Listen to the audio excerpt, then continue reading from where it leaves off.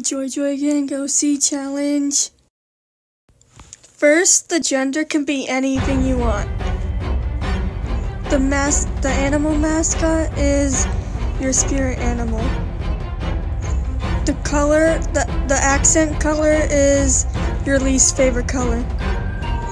Okay, so now the shirt could be, if you're giving them like an outfit, make sure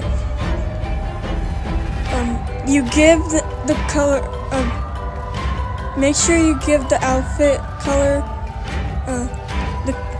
the outfit is gonna be the color of your eyes.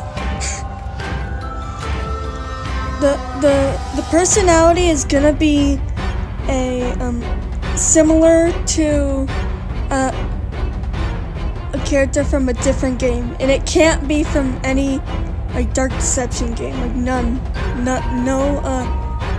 it can't be a character from Dark Deception.